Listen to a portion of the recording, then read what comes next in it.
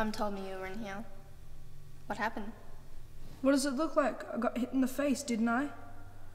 Who hit you? Jordan. Far out. He got you good, didn't he? Nope, he didn't get me good.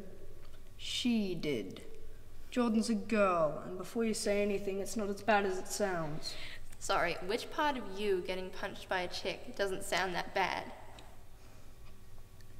The getting punched part or the chick part? Cut it out. I realize this probably isn't one of my proudest moments. Sorry.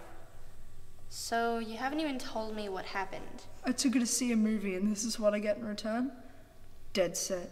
Don't even know what I did to deserve it. Well, obviously you did something. Think. I lent in. What? I lent in. Or some popcorn? Dad said... I don't even want to know. Jordan's never gonna want to see me again. What do you think I should do? Never listen to Dad again.